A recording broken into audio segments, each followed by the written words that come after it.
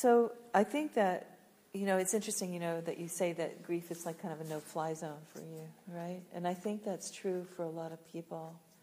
And I think that grief really is probably the most complex emotion that we deal with as human beings.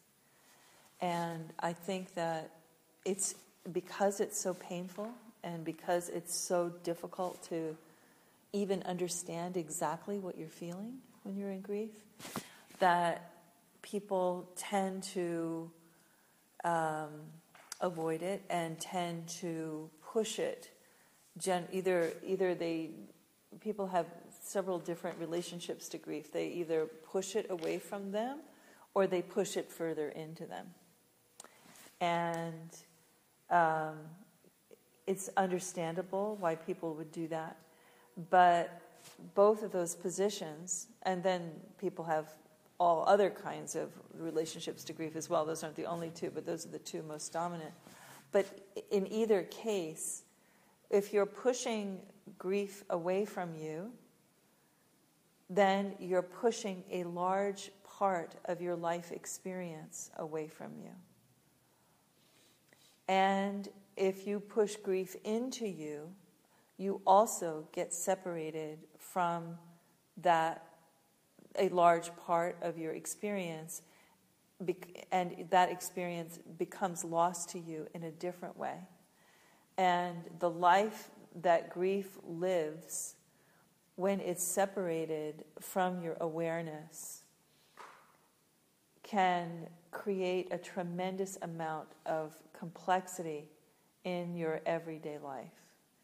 And of course, Carl Jung famously said that whatever you put in the shadow runs you.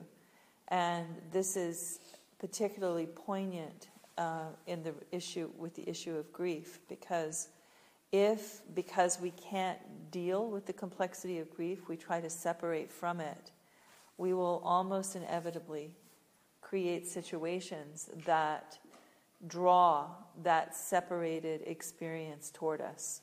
And because the psyche doesn't like separation, the psyche likes integration. So trying to understand about the nature of grief is the process of coming closer to it and understanding the life that it has lived and the effect that it has had on us. And one thing that I would say is that I don't think that most people recognize that they're in grief. That's one thing. I think that most people come into a strong sense of complex emotions, and then they don't know what it is, and they don't know to call it grief.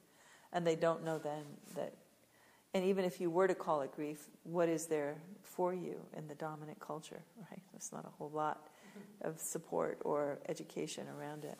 So this is a difficult subject. Loss is actually different than grief. And I think that this is also something that, because most people don't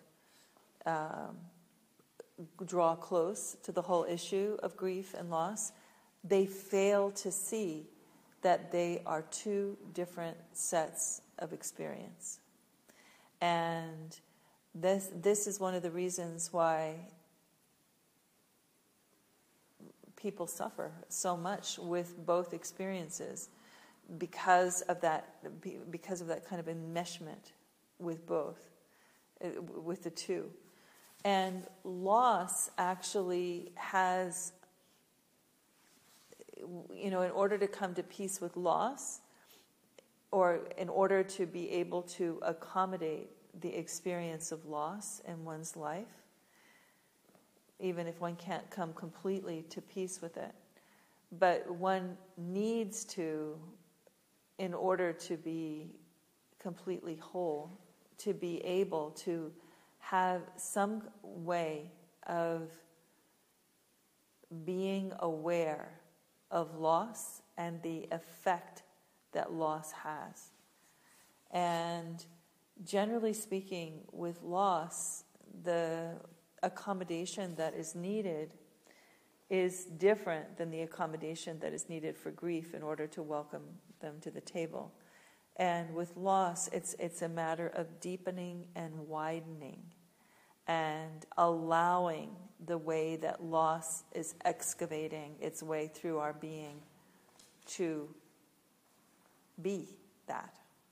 And I think grief is often the resistance to that experience.